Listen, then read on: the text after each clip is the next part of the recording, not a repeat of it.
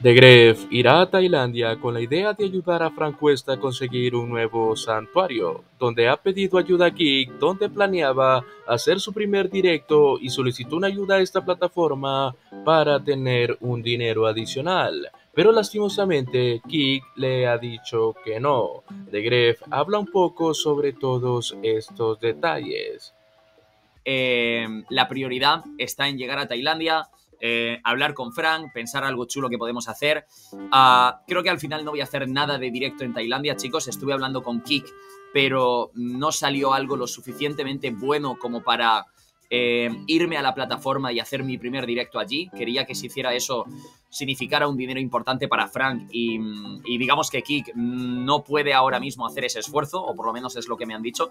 Así que seguramente lo que haré será hacerlo todo a través de YouTube, ¿de acuerdo? Con vídeos, con Frank. Voy a intentar buscar una página para que podamos recaudar pasta. Yo también voy a poner dinero en mi bolsillo, claro está, y echarle una mano a Frank, que es el puto amo. Hablaría que tiene pensado otras actividades para poder recaudar fondos para Frank Cuesta, ya que Kik le habría dicho que no podrían poner dinero en la plataforma para ayudarlos, por lo que deberían buscar otras alternativas para conseguir todos estos fondos necesarios. Y a ver en lo que lo podemos ayudar. Esta mañana, porque yo al final lo que quiero hacer es, con las donaciones, cuanto más dinero recaudemos, pues hacer diferentes retos que no me importa sufrir en Tailandia. O sea, tengo asimilado que por mucho miedo que me dé una araña, una tarántula, una serpiente, pues me va a tocar vivir cosas y enfrentar al miedo. Yo lo único que espero es salir vivo de allí y que Frank no me haga nada peligroso. Entonces esta mañana le envié un audio a Frank, a Wild Frank, y le dije: oye Frank, a ver si piensas algunas cosas que podamos hacer en Tailandia, porque yo obviamente pues no estoy allí y tú seguro que puedes dar mejores ideas para, conforme vayamos pues recaudando más dinero, que sea más bonito esto, se haga más grande, pues a mí no me importa sufrir.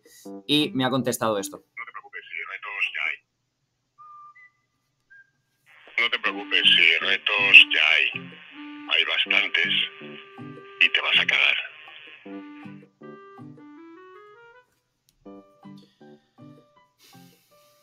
Yo la verdad es que voy a Tailandia con un dedo metido en el culo, la verdad.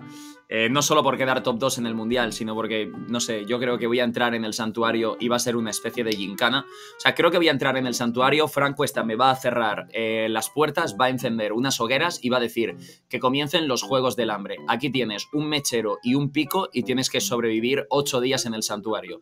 He puesto serpientes venenosas mortales por todo el santuario y he metido 3 ciervos más.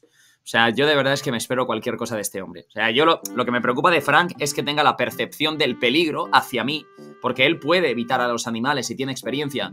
Yo lo máximo que he estado con animales es con un perro, una perra y un mosquito, que lo maté. O sea, entonces, joder, a lo mejor Frank se pone una tarántula aquí, la tarántula está tranquila, pero cuando la tarántula se me ponga aquí y note que estoy a 180 pulsaciones por minuto, pues a lo mejor me pica en la puta frente por tonto. ¿Sabes lo que te quiero decir?